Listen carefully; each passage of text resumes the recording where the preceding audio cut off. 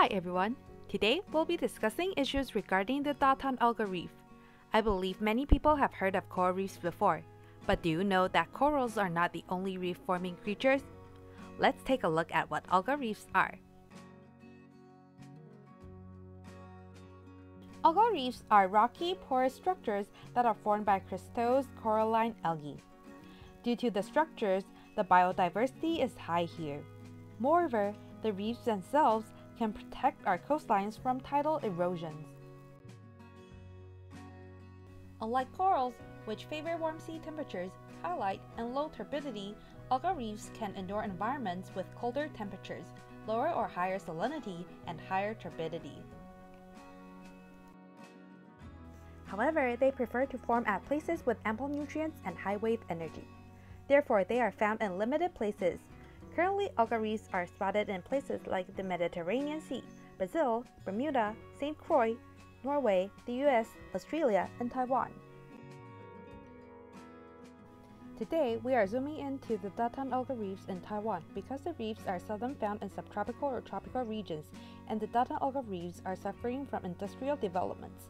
The CPC Corporation is trying to build an LNG receiving terminal here. So now, let's shift our focus to the Datan algal reefs. The Datan algal reefs can be dated back to 7,500 years ago. It is not only home to many fish and birds, but also a habitat for endangered species such as the endangered green sea turtle, hammerhead shark, and the Polycythus trichinis. In fact, many creatures there are still unknown to people. In 2019, it has been recognized as one of the hope spots by Mission Blue, an international ocean conservation nonprofit. Although the Taiwanese government has formed a sanctuary nearby, the Datan algal reefs are not contained within the conservation area. Moreover, there is an industrial park with chemical plants and a paper mill to the northeast of the algal reefs here. Industrial pollutions in the past have severely damaged the habitat here.